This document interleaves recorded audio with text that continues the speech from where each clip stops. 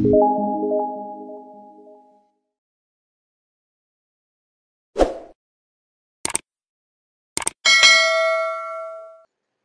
everyone, welcome back to our new video lesson.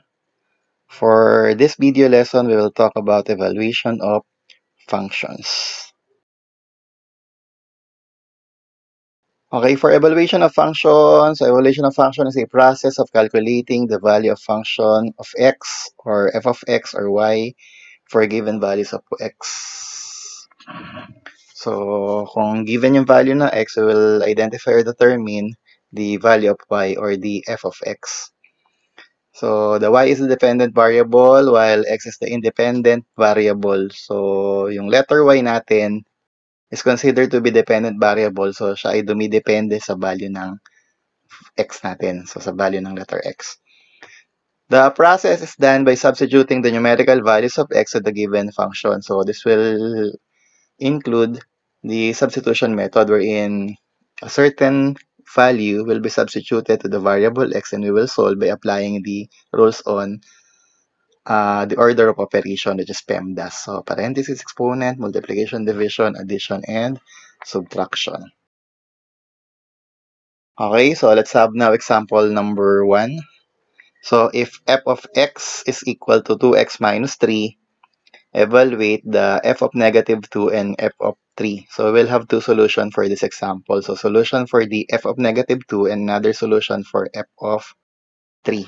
So, let's have the first one. So, let's copy first our function notation, which is f of x is equal to 2x minus 3. So, replace x and substitute negative 2.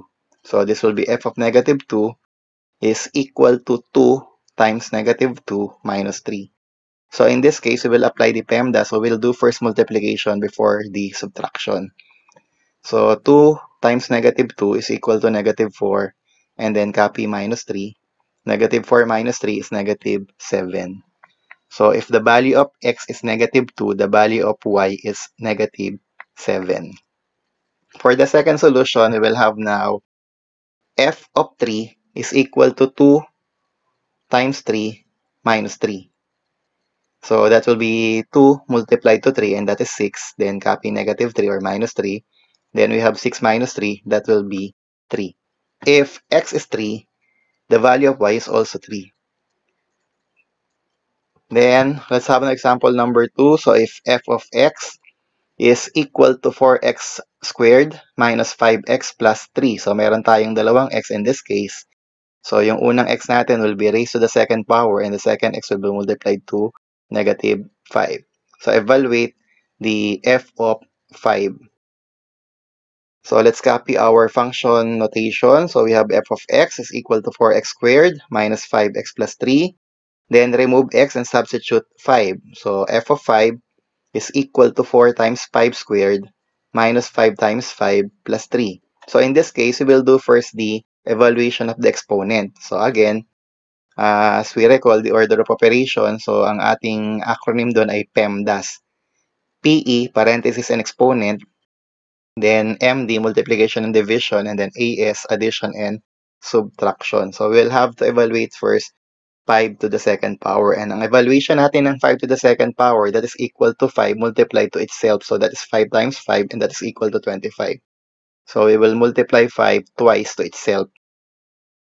So, let's proceed. So, we will have f of 5 is equal to 4 times 25 minus 5 times 5. We have 25 also, plus 3.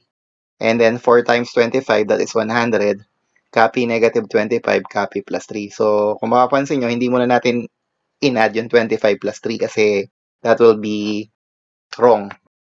So, maling i-add yung 25 plus 3. Kailangan mauna muna yung ating operation from left to right. So, unahin natin yung 100 minus 25, saka pa lang yung plus 3. Okay, so 100 minus 25, that is 75, and then plus 3, so that will be equal to 78. So, the f of 5 is equal to 78. And now, let's have example number 3. So, f of x is equal to x squared plus 2. So, in this case, our value of x is a fraction. So, it will be just the same as the previous example. tatanggalin lang yung x, papalitan natin ng 1/2. Then we will apply the operation on fraction. So, dapat medyo master na natin yung operation on fractions. So, f of x is equal to x squared plus 2. So, tanggalin ng letter x, palitan natin ng 1/2. So, that will be f of 1/2 is equal to 1/2 to the second power, or 1/2 squared, plus 2. So, yung 1/2 squared natin, ang equivalent niyan ay 1/2 multiplied by 1/2. So, that will be 1/2 times 1/2. And that will be numerator times numerator, denominator times denominator. So, 1 times 1 is 1, 2 times 2 is 4. So, therefore, ang equivalent ng 1/2 squared ay 1/4, or 1/4. So, that will be 1/4 plus 2. So, simple lang yan. 1/4 plus 2, 2 and 1/4. So, the answer for the f of 1/2 is equal to 2 and 1/4. Okay, so let's have now example number 4. So, in this case, instead of using f, we use the variable g. So, wala namang problema dyan. We can use any letter in the alphabet to represent a function. So, binigyan ko lang kayo ng example na pwede namang gamitin kahit anong letter aside from letter f. So, we have now g of x is equal to 2x plus 1 all over x minus 1. And then, evaluate g of negative 4. So, kung mapapansin, medyo complex yung ating operation kasi meron tayong operation above the fractional bar and operation below the fractional bar. So, it only indicates a grouping symbol. So, isosolve natin separately muna yung operations in the numerator and then yung operation in the denominator. And then, if possible, we will divide. Okay, so copy our function notation. So we have g of x is equal to 2x plus 1 all over x minus 1. Then tanggalin yung letter x, palitan natin ng negative 4. So we will substitute negative 4 to the variable x. So g of negative 4 is equal to 2 times negative 4 plus 1. So tinanggal yung x, pinalitan ng negative 4. Sa baba, we have negative 4 minus 1. Ganun din, tinanggal ang x, pinalitan ng negative 4. Then, evaluate the operation. So, unahin natin yung multiplication. So, we'll have here negative 8 plus 1. 2 times negative 4 is negative 8. Then, copy plus 1. Then, sinabay na natin yung ibaba kasi hindi naman maapektuhan yun eh. Dahil separate entity naman yung numerator saka yung denominator. So, simultaneously, sinabay na natin yung operation in the denominator. So, negative 4 minus 1, that is negative 5. So, isolve pa rin muna yung ibabaw. So, negative 8 plus 1, that is negative 7. And then, over negative 5. And then divide, that is negative divided by negative, so that is positive. Magiging positive yung sign natin. So negative divided by a negative sign is equivalent to positive. So that is 7 over 5, or simply, pagka reduce natin sa lowest term, it can be expressed as a mixed number. So that will be 1 and 2/5.